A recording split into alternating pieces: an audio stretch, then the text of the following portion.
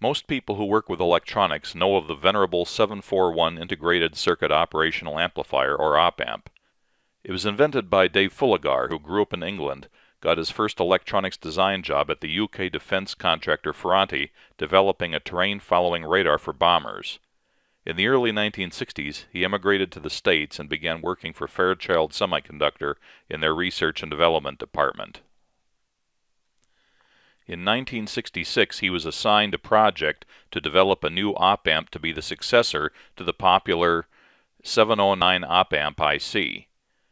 His bosses basically told him to make the new IC be like the 709, but with all the specifications being half again as good. But he knew that the biggest problems with the 709 were its idiosyncrasies, not its specifications. It was tricky to stabilize, there was no short-circuit protection, and it would latch up and self-destruct in nanoseconds. National Semiconductor's popular LM101 op-amp IC, which had been designed by analog guru Robert Widlar, had already addressed many of the user-friendliness issues of the 709. But even the 101 still required external compensation and had a kludgy front-end bias scheme.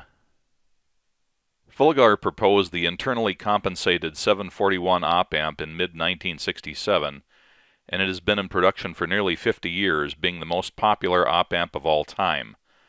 Fulligar eventually moved into a leadership position at Intersil, and later had a senior position at Maxim before retiring. The folks at Evil Mad Scientist have produced a kit that lets people build the original 741 circuit using discrete components. Their circuit uses 20 bipolar transistors, 11 resistors, 2 diodes, a capacitor, and nothing else. The resulting circuit assembly, although huge by comparison to an actual 741 op-amp IC, can be used as a direct substitute for a 741 IC in almost any working circuit. The main difference is that the discrete kit's input capacitance is considerably different from that of the IC.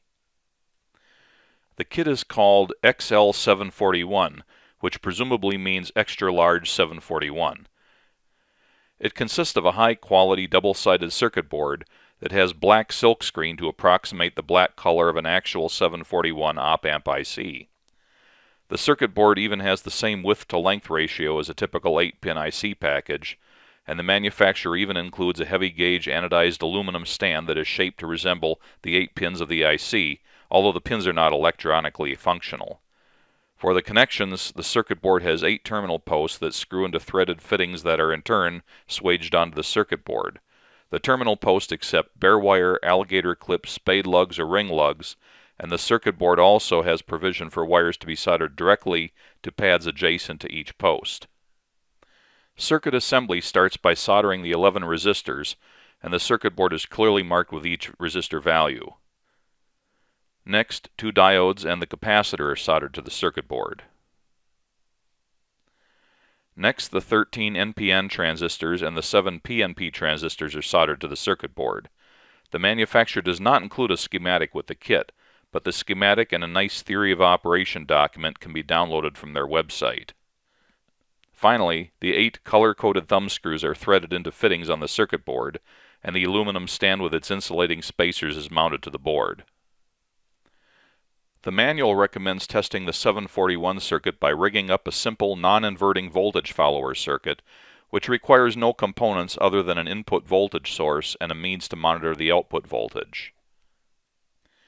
Instead of using the voltage follower, I decided to test my kit by making it the center of a non-inverting amplifier with a gain of 2, in other words a voltage doubler. I used 2 9-volt batteries for power, a small potentiometer connected across the batteries as the variable input voltage source, and 2 equal value resistors for the negative feedback. In this circuit configuration, having both feedback resistors of the same value gives the resulting amplifier a gain of 2. I did not connect anything to the optional offset null terminals of the Discrete 741. Here is a brief video of the kit in operation with my voltage doubler test circuit. This is the Evil Mad Scientist 741 op-amp discrete circuit kit.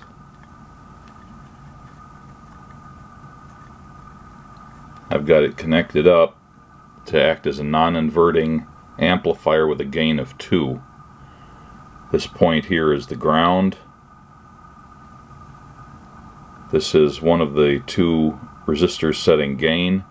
This is the other resistor setting gain. They're both the same value, and the gain formula for this configuration is feedback resistor over the resistor to ground, or vice versa. It's just the ratio, and so because they're the same value, that equals 1, and then that ratio plus 1, so the gain is 2.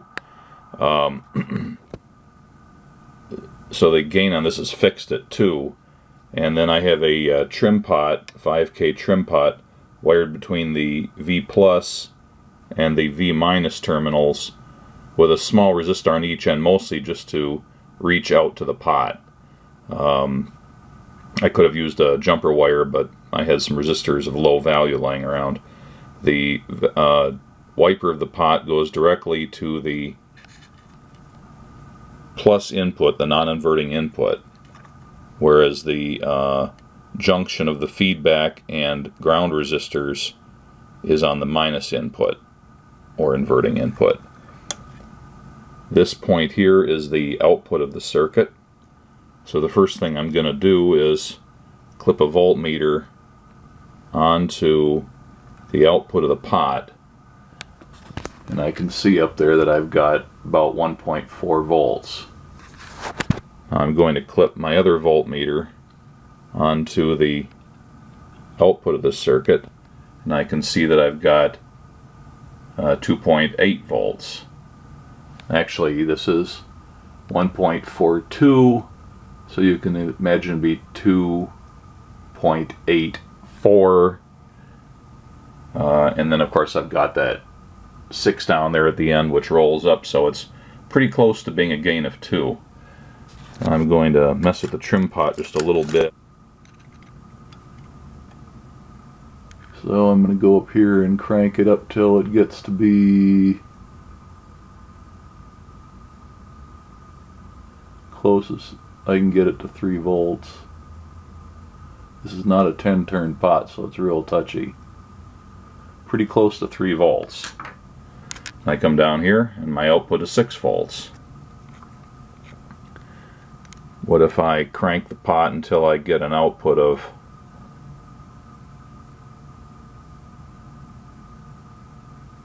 well, let's say I'll shoot for minus 4 volts.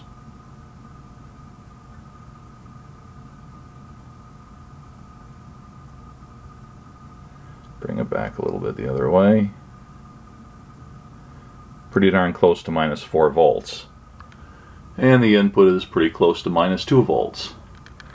So what we have here is a functioning op-amp based on the internal circuit of the original 741, implemented with discrete transistors and resistors.